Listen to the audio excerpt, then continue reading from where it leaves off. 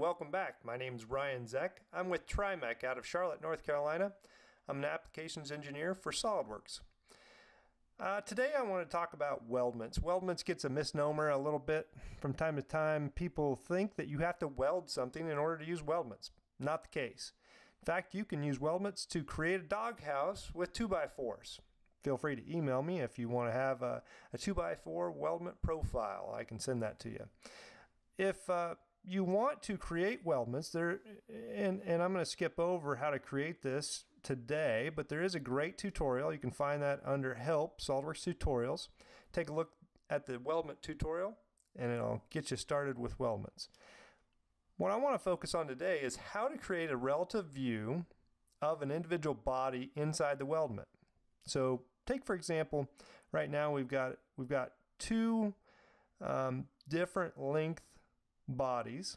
So there's 4 bodies overall, but 2 of them match the other 2. So there's really only two different lengths, and you can see that here in our cut list. If we take a look, maybe we want to make a change to one side. Let's go ahead and create a view, a drawing of this to begin with, though. So we'll go ahead and File, Make Drawing from Part. We'll go ahead and choose our A size. We'll drop that in there. Maybe we'll use the trimetric view. I like that because it's almost trimech. Yeah. And we'll go ahead and create that drawing view. We'll go ahead and put in a weldment cut list, which is specific to our weldments. We'll go ahead and put that in and place that right there. Description, our length comes in automatic based off of our custom profiles.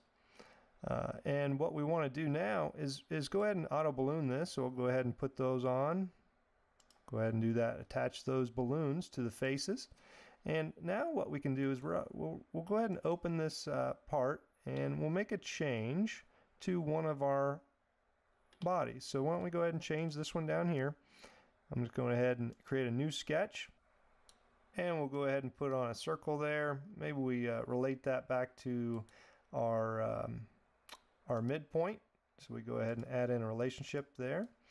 And then we'll go ahead and add in a diameter, make that 2 inches, and go ahead and give it a distance from our origin over this way. Maybe we do that 4 inches. We'll go ahead and make that a cut. Remove some material there. We'll go ahead and do this as up to next. We'll right click to confirm.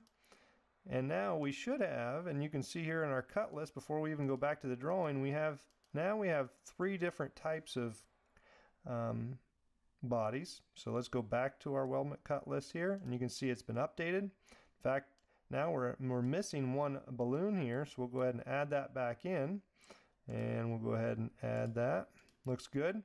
But now what we want to do is maybe create a relative view of this particular body. And it's relatively straightforward, pun intended.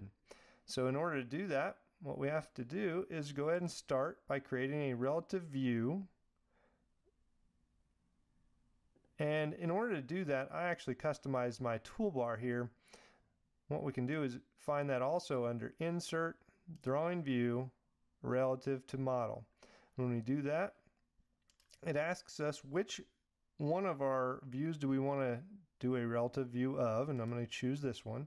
Brings us back to the weldment, and we just want to select, instead of doing an entire part, we want to do selected bodies, and then we can go ahead and choose that we want this to be our front view, and this maybe to be our right view. And we can go ahead and confirm those selections, and as soon as we confirm those selections, it brings us back to the drawing, and we can go ahead and place that relative view. And in fact, if we wanted to create a projected view, we can do that as well.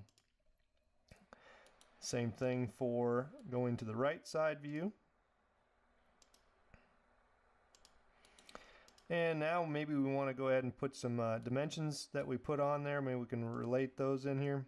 Go ahead and get that the way we want. Now you have a relative view of an individual body from our weldment. Hopefully that was helpful for you, and until next time, happy designing.